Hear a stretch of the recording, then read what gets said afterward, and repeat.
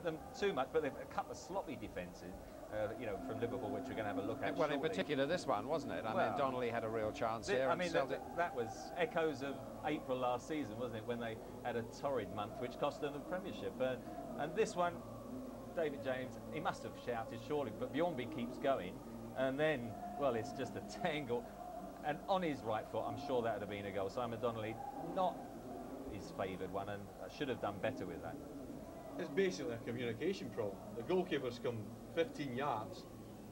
He's got to be vocal. Bjornby, get out of the way. It's mine. But probably a bit stronger than that. Well, yeah. The odd adjective here and there. Maybe a bit stronger. Yeah. But it's Bjornby can't see where the goalkeeper is. It's up to the goalkeeper to come and shout, get out of the way. But Liverpool aren't playing well, dude. I mean, they're not doing well in the Premiership at the moment. What, 3 wins in 8? Yeah, I mean, the only saving grace for Liverpool, as Trevor says, is sooner or later Celtic have got to come out. Chase it, yeah. Well, 0-0 and Liverpool are through. But the longer it goes on, the edgier Liverpool will get, because they know 1 goal and they're out. Yeah. Now, we saw that wonderful McManaman goal 2 weeks ago, and he had a shot here. This time on the right foot, his more favoured foot, but this time it went well wide. I thought it was a great chance. He's on the edge of the box, it comes out to him, it sits up perfectly for him. And really, it's on the volley, half volley there. Got to keep it down, try and hit the target, but balloons it wide. The dreaded shinner, wasn't it, really? One of yours, Trev. No, but it's a bit harsh, Trev. Pinged into the angle from there it was. I mean, you know, it does sit up nice, but I think a long range normally he is not renowned for his power shooting. The actual goal he got up there was almost a pass and a curl into the net, and so I thought the last 15 minutes Stephen McManaman just drifted out onto the left wing a bit to try and get that width that they're lacking at the moment. But you know, he and Berger, and also I think Carragher struggled to get into the game because they keep creeping in on his area. That's right. For 20 minutes, Carragher don't get a kick because McManaman's coming in top of him. Right, you've got a choice. Do you give it to McManaman or Carragher? Who are you going to give it to? You're going to give it to McManaman every time.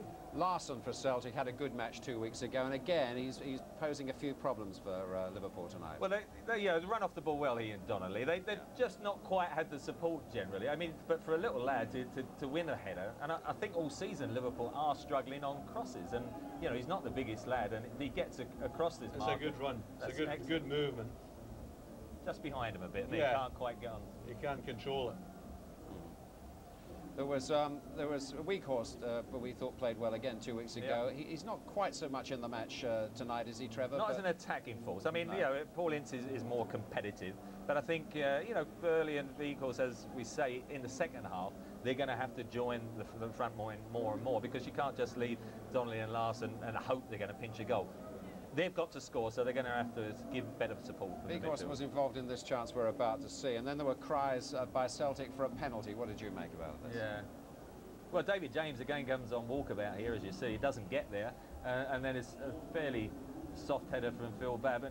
And what, you know, it does hit the arm. Should it go out? I mean, I've seen them given, but you know, all the arguments about intent. Yeah. I mean, I think the keeper's been excellent so far this season, and all of a sudden he's just having one of these nights. Not a great header from Babb, but to be fair, he doesn't know where he is. Comes out, it's a good hit. I think it hits his head and goes onto his hand. Penalty. No penalty. No question of it. We can argue a bit like West Ham. Well, it's wide open, this, and that makes for good viewing. I hope our viewers agree. Let's just look at the other scores at the moment in the other UEFA Cup ties tonight. Arsenal are through. But Alan Hansen, you know, it wasn't a great performance by Liverpool. And never in doubt, Des, never in doubt. You were questioning them all the way through. Well, Celtic were a better side. I thought that for Liverpool in a big European night to go 85, 86 minutes without troubling the goalkeeper, you've got to have question marks. I mean, I didn't agree entirely with the system. Liverpool can improve. They must improve. If they come up against a good team in this competition, if they play like that, then they'll be on their way at home. I mean, everybody's pointing the finger at the manager, run about here, but he's put a quality team in the pitch, and the players have got to improve. I don't think there's any doubt about that. Let's look at Donnelly, because he had another chance for Celtic towards the end there.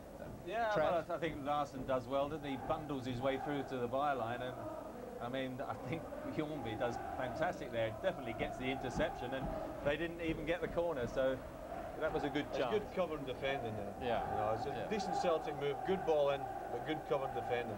And the keeper did well eventually. You know, he made up for the errors in the first half, David James, because 2 minutes to go, he came off his line quickly. And if he doesn't come off his line quickly, then they're in big trouble. Yeah. Do you think they can go far in this competition, Trevor? Well, they've got to improve. Yeah. I mean, they're well short of their best. You know, the credit I think came for Celtic over both matches really, but big room for improvement. And Liverpool have got Chelsea here at the weekend, and they've got to get better. I think Chelsea watching that would fancy their chances coming in. Yeah, just a word about Alan Stubbs. I thought I think he played terrifically well I thought tonight. Phil Babb did well as well. Phil Babb. You wouldn't believe after the first game that it could have ended 0-0. Absolutely not. But 0-0 it was. 2-2 on aggregate. Liverpool go through. A very brave performance by Celtic tonight. They were absolutely marvellous, but Liverpool are in the next round. We hope to be covering that for you here on BBC. Right now, we'll say goodbye and hope that you'll join us for Match of the Day on Saturday.